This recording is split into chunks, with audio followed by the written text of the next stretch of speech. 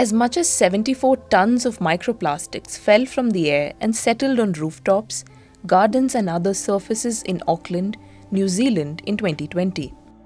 This baffling observation is made by a study published on December 12, 2022 in the Environmental Science and Technology Journal. To give it context, 74 tons of microplastic is equivalent to 3 million plastic bottles. Microplastics are formed during the making of plastic products and the breaking down of large plastics due to weathering and aging.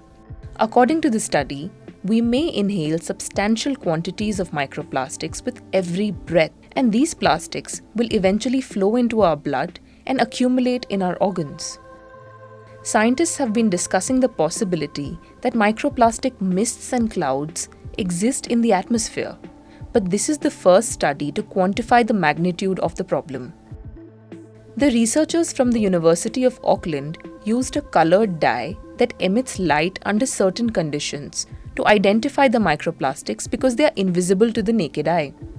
On average, 4,885 airborne plastic particles had accumulated in 1 square metre in one day, they found. These tiny pieces of plastic, less than 5 millimeters in length, have already invaded our food chains and have been found even in newborn babies.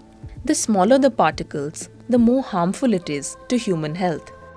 Finally, the researchers noted that breaking waves of seas may be transporting the microplastics far and wide. This can help us understand how microplastics spread through the atmosphere.